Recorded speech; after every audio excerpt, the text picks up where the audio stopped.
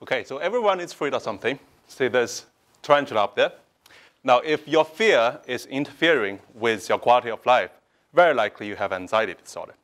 So according to the Anxiety Disorder Association of Canada, for every 4 people sitting here today, at least 1 has had or will have some form of anxiety disorder in their lifetime.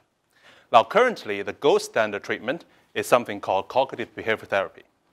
Now, the principles in cognitive behavior therapy, or CBT, are pretty straightforward. Let's say if I'm afraid of presenting here, which I do, then you have to do a series of exposures. You have to present in front of yourself, in front of a couple of friends, in a small room, and eventually move on to this big lecture hall. Now, the good news is, according to research, 50% of people responded really well to cognitive behavior therapy. But the bad news is the other 50% are left to struggle. And that's one of the biggest puzzles to us psychologists. So that's where my research comes in. So in my dissertation, I conducted 2 studies.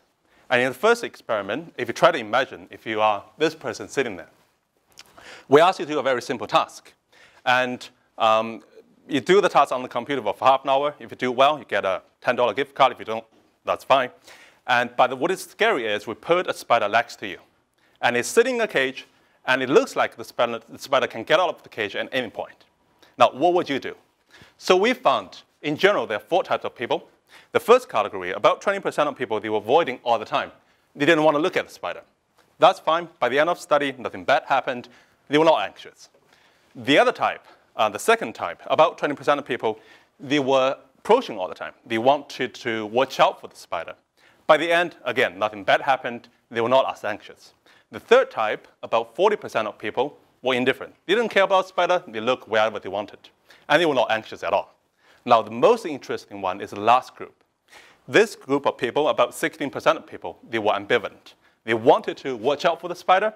They also wanted to avoid looking at the spider at the same time. They couldn't make a decision, right, for the whole time.